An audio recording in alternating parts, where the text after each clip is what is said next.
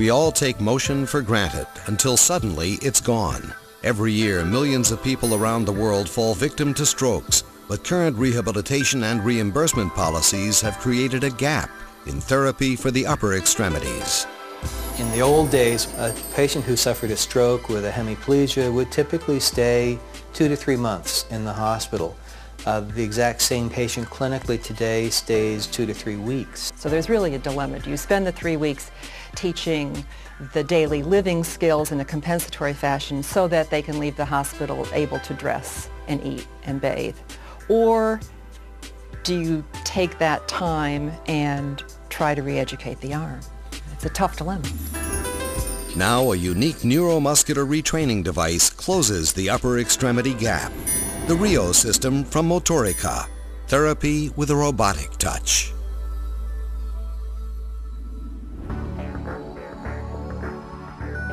ReoGo therapy enables repetitive, active engagement of arm movements in the patient's full 3D workspace with a range of harnesses, splints, and supports for safety and comfort. Clinical studies show the effectiveness of intense repetitive therapy in stimulating cortical reorganization via neuromuscular training, improving the functional capability of stroke victims. Now basic science has told us that the brain is capable of reorganizing itself. Science is telling us that there is the potential for improvement on the affected side.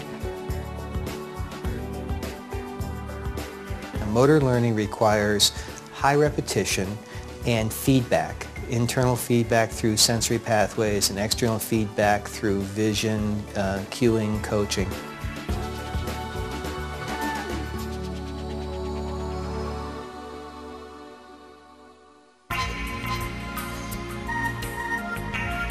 ReoGo's range of exercises focus on recovery of reaching ability, providing detailed data on arm performance and patient progress, setting new standards for treatment and evaluation. With engaging interactive visual and auditory stimuli, ReoGo therapy motivates patients to succeed. It exercises cognitive capabilities along with motor skills, providing a comprehensive personal recovery plan. The robotic arm gives us an opportunity to explore ways of treating the arm that we've never had before. How do you teach someone to initiate a motion? How do you teach someone to sequence smooth wrist, elbow, shoulder motions? How do you give them lots of variation with lots of repetition? If a patient can be set up with a machine that will provide the exercise for a long period of time so that the therapist can pay attention to another patient, it increases the efficiency, it increases the productivity of the clinical staff. The demand for effective stroke therapy is increasing dramatically. ReoGo therapy offers the potential for improved patient outcomes and enables practitioners to provide efficient, significantly improved health care.